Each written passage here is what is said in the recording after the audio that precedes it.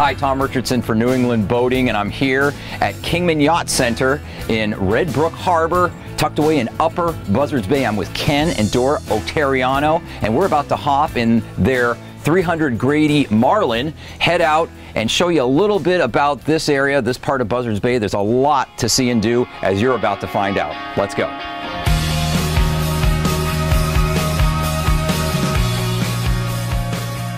You guys are longtime Grady owners, right? Yes. Yeah. So what do you like about this model right here?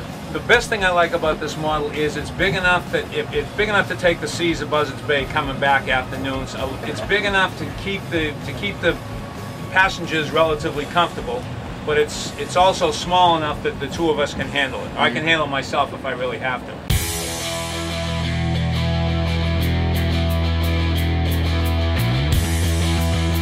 One of the really fun things to do in Buzzards Bay is go sea bass fishing, especially in June. Right now the sea bass are really thick down there. In fact, you don't even need natural bait to catch them. Sea biscuit. We're going to see if we can get one right now. Didn't take long to catch a sea biscuit. Do you have one on? Not a big one, but a good size. Hey, that's illegal. So we're just using like a little 2-ounce Spro bucktail jig. And we don't have fresh squid today on board, but Ken was clever enough to have these fish bites, artificial stuff, and they seem to be working just great. In fact, the sea bass are so thick down there, I don't even think you need me. Oh, that's nice. Yeah, pretty? There you go. Whoa. Yeah. Beautiful fish. Okay, Ken, so we've got our fishing out of the way, and now we're about to start our little tour of Red Brook Harbor. We're here in right in front of Wings Neck Light, right? Correct. And that marks the western entrance to the Cape Cod Canal. That is correct. Yep. And so Red Brook Harbor's between Scraggy Neck and Wings Neck, right? And it's a convenient stopover for people that are going through the canal, right? I mean, isn't that a good anchorage or a good spot to stop? Yep. There's a north channel and a south channel, depending on what type of boat you have and how much draft you have, to go around Bassett's if you want. There's a nice sheltered area on the other side of Bassett's Island. Yeah, Bassett's Island is the barrier island that sort of sits in the center of Red Brook, right? Yeah. A lot of people, when they're coming down from the north, will get through the canal, depending on which way they'll time their trip to get the current from the canal going the proper way that they want, and then they'll make it through the canal. And if they're going to Nantucket or going to New York, Montauk, or going to Block Island, they'll duck in, spend the night at the other side of Bassett's, and then they'll continue the journey the next day. It's a convenient stop-off spot from someone heading from the north down to the south. So here's Bassett's, right, Ken? Yeah, that's correct. And we're right at that buoy right now, right? So tell us what are your choices right here? The choices are you can go to the south channel or the north channel.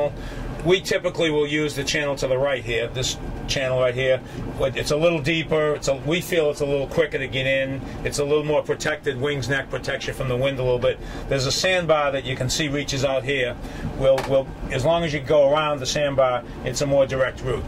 The nice thing about the sandbar is if you go on to Bassett's Island, it gets to be 2 or 3 or 4 feet of water, and if you've got little kids, they can come out, they can walk, they can swim, they can just have a ball, and you can walk out maybe 100, 200 yards. It looks like you're into the channel, but you're really only in 2 feet. Over to our right as we're coming in, this is Hospital Cove. It's a nice, secluded, quiet spot. You can go in there and get out of the wind, depending on... The nice part about down here is the prevailing wind in Buzzards Bay is a southwest wind.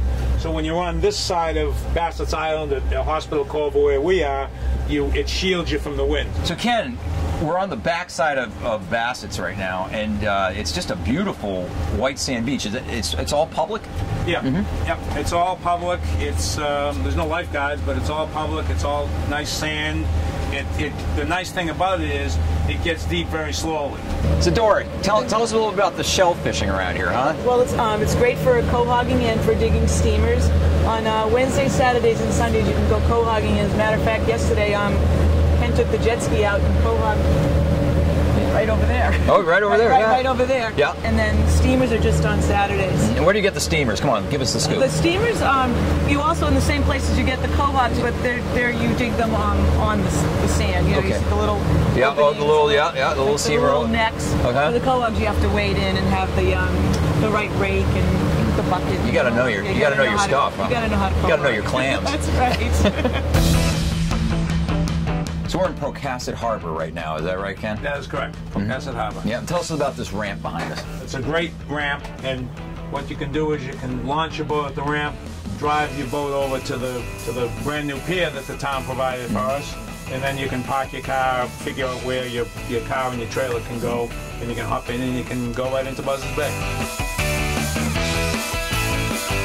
In terms of marinas, visiting boaters have two choices. On the right as we come down the fairway is Parker's Boat Yard.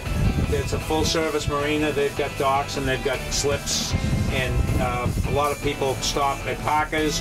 On the left we have Kingman Kingman Yacht Center, also full service. They've got slips and moorings, also another good spot to stop. And they've got the chart room restaurant. And they've got the chart room that you can walk to. Yeah. That's correct. So say you do want to bring your boat over here and go to the chart room. What's the procedure?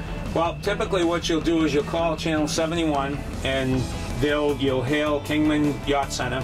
You'll get them on the radio and you'll ask if you have a slip. If you want to go to the chart room, you tell them I'd like to come here for lunch, and they'll put you on the face. This is the face dock. They'll put you on the face dock. If the face dock is open, they'll put you on the gas dock. If the face dock isn't open, or they'll put you on a mooring and there's a launch service. Yeah, so they'll find a home for you, basically. They'll find a home for you. It's a great place to come. You have lunch, hang out, and then hop on your boat and you go back. It's a nice way to spend 2 or 3 or 4 hours in the middle of the afternoon. Yeah.